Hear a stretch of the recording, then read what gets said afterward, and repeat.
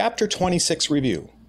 You've got one major job in this chapter, which is to know how to do the ABG tests. But you should also understand all of the physiology that underlies these tests, namely how the functions of the lungs and the kidneys relate to maintaining the pH of our body. For the ABG tests, your first step was to determine whether your patient was in acidosis or in alkalosis. Your next step was to determine what's causing this condition. That's where you look to CO2 and bicarb levels.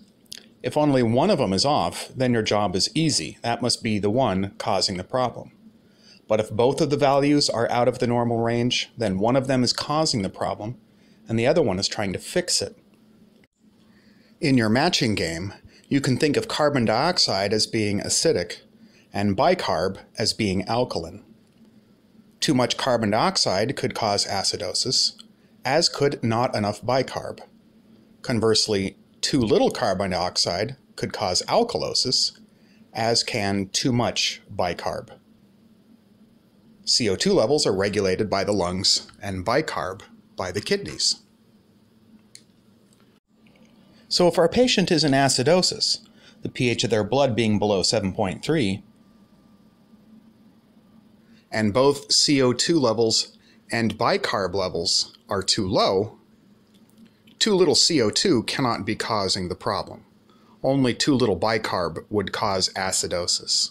So it'll be metabolic acidosis. And our patient's lungs are trying to compensate by breathing faster to expel more CO2.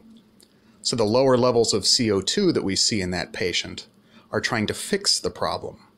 This is compensation. So altogether we would say compensated metabolic acidosis. The lungs haven't fully compensated, which is why your patient's pH is below 7.3. But it would be even lower if the lungs were not compensating